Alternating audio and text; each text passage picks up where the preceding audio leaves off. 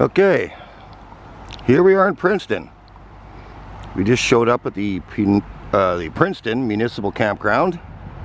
I'll show you around the campground. It's beautiful, it's right on the river. There's also a highway going by, so this is just a stop for us for the night before we head into Colmont and Granite Creek. But this is a nice little stopover to visit family. Cost us $36 a night, but it has full hookups, water, power, and they're even able to provide some firewood for us. I'm just going to walk you a little bit through the park right now so you can see what the park looks like. Seems like there's plenty of room for people to park all alongside the river, so everybody has a little bit of river access. This is the main road back to the office. Friendly little guy that runs the office here actually lives in one of the trailers here, which is awesome. So he's on site.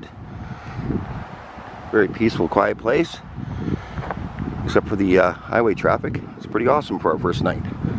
So I'm just going to pan over, show you that that's where the highway is. So this is about 3 kilometers outside of Princeton. It's actually right beside the Princeton golf course, which is on the right side heading east.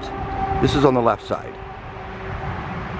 and there's beautiful mountains behind there and the river running right behind us. So I can give you a shot of the river,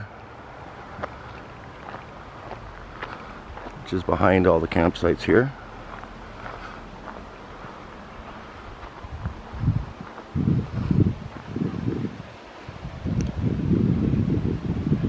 Beautiful little river. I believe this is the Tulameen.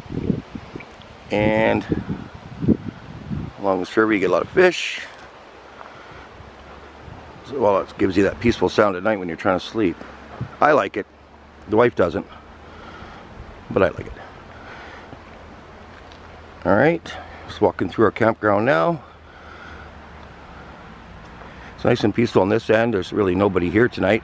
It's a Monday and we're on September the 29th, so beautiful weather.